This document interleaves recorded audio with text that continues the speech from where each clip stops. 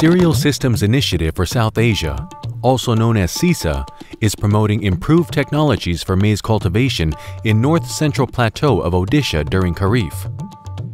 In collaboration with Department of Agriculture and Farmers Empowerment, Government of Odisha, this initiative is envisaged to enhance maize productivity, household income, and food security. CSISA's work conducted in Mayurbhanj district of Odisha over the last 4 years has shown that Kharif maize is the most profitable and sustainable option with potential to intensify fallow lands.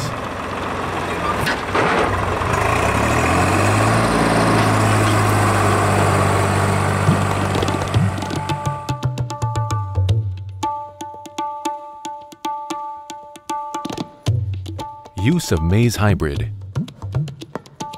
Most of the varieties that farmers were growing earlier were low yielding. There was little incentive for farmers to follow improved management practices, but it has been observed that hybrids yield more than double when compared with the traditional varieties.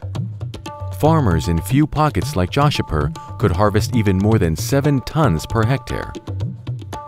CSISA's experience from its work over the past 5 years suggests that long-duration hybrids of very high yield potential can easily be grown in these ecologies because the land remains vacant due to the single crop system and there is a long spell of rainfall from June to September.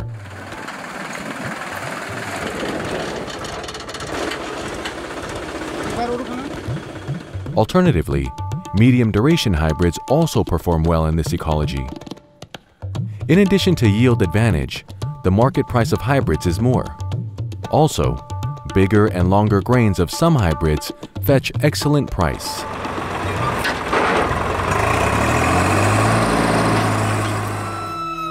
Nutrient management. The transition from no crop to maize crop and from traditional varieties to hybrids is sustainable if good agronomic management practices are followed. As hybrids are very high yielding, the site-specific nutrient management is the second most important intervention. More so in the red and lateritic soils of north-central plateau of Odisha, which are quickly affected by nutrient imbalances. In plateau soils, phosphorus response is higher than the nitrogen. Therefore, focused attention should be given to phosphorus management, and this has to be kept at priority along with nitrogen management. Apply the nitrogen, phosphorus, and potash at 150, 75, 60 kilograms per hectare for getting a good yield. To achieve a recommended fertilizer dose, apply DAP 60 kilograms per acre and MOP 20 kilograms per acre as basal during sowing. At 20 to 25 days after sowing, apply urea 55 kilograms per acre. Finally, at 40 to 45 days after sowing, apply urea 50 kilograms per acre and MOP 20 kilograms per acre. Micronutrients including sulfur, zinc, and boron should also be applied based on the soil test. As part of maintaining better soil health, farmers should use farmyard manure or vermicompost depending on the availability of such manures. Plant population.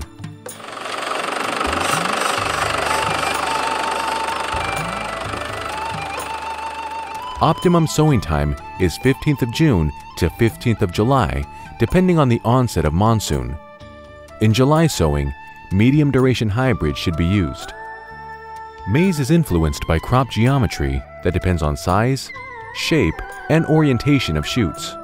Hence, nutrient management and other agronomic practices like right number of plants per unit area must be integrated. The interaction between population and plant type of different hybrids does indicate that at least 30,000 plants per acre with row-row spacing of 60 centimeters and plant-plant spacing of 20 centimeters should be maintained across hybrids.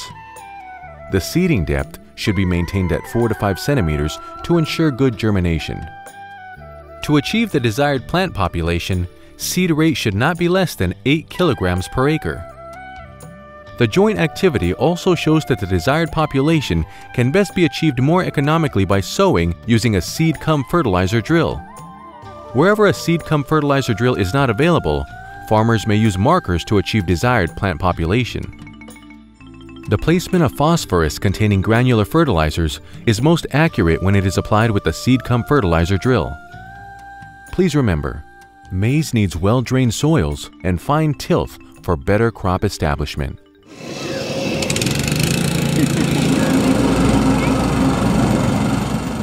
Weed management. Timely control of weeds in maize fields is very important to ensure a good harvest. In Kharif maize, weed and crop emerge at the same time. In this region, weed flora is dominated by annual grasses and broad-leaf weeds with dominance of motha among perennial weeds. Farmers must ensure early weed management, preferably with one manual weeding at 20 to 25 days after sowing, followed by earthing up. Earthing up is necessary to avoid lodging. In case labor is not available or labor is costly, herbicide use may be more economical. Also, continuous rains may delay manual weeding, and in that case, herbicide use can help timely weed management.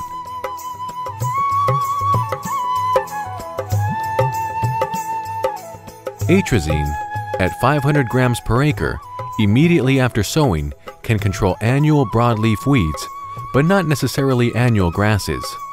Atrazine can also be used as early post-emergence at 12 to 15 days after sowing. Depending on the availability, farmers may use post-emergence herbicides recommended by the State Agricultural University. Nowadays, mechanical weeders are available and farmers may use these weeders for weeding and earthing up. Follow an integrated approach by combining one or the other methods. Maize marketing. Marketing is a process where many players, including farmers, aggregators, commission agent grain buyers, among others, are involved. Selling of dry maize grain through proper channels will ensure good return to farmers. Growing of maize for selling green cobs is only a short-term arrangement. With increase in the area under Kharif maize, its market for dry grain has to be ensured. In order to get a good price, farmers should dry the cob and grain on a cement floor or on polythene to avoid fungal contamination. At selling, the moisture content of the grain should not be more than 15%.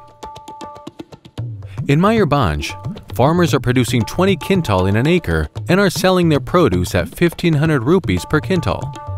So, with this method of maize cultivation, farmers are easily earning 30,000 rupees on an investment of 10,000 rupees in 1 acre.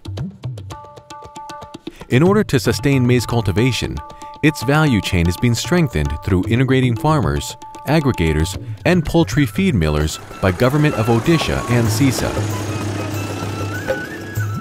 CSISA's efforts to intensify improved maize cultivation in the fallow lands of Odisha during the rainy season have reaped better productivity and profits.